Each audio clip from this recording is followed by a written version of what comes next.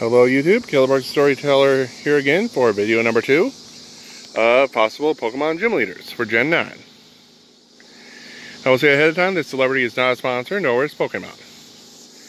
Alright, so now on. I believe that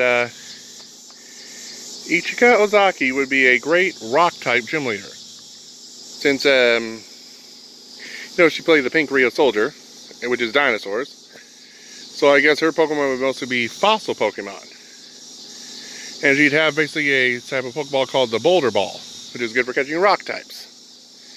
And her badge would be the rock badge. And she could live in a place that looks like a interesting version of Bedrock, and her house would look like a castle made of rocks. Plus, I think she's pretty awesome, and she's pretty neat as well. So, let me know what you think in the comments, like last time. Oh, and her most powerful Pokemon might be Aerodactyl. Alright, signing out.